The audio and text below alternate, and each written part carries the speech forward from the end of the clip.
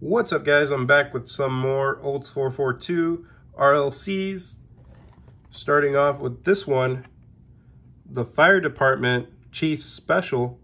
This one was released in 2008, and it was made to kind of resemble the Chief's Special Vintage Redline 442. Of course, this one has Spectraflame paint and different shade of red, different color decals.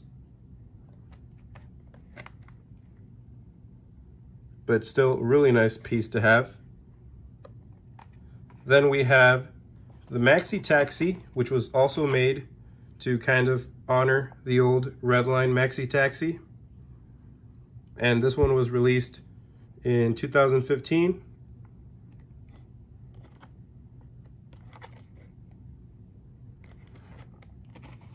And then we have this one, which is the security car. But this one was actually just made up. It wasn't meant to resemble any car from the past because there is no vintage security 442. So, yep. But this one is a really nice piece to add to the collection. So, glad they made it. And this one was released in 2009.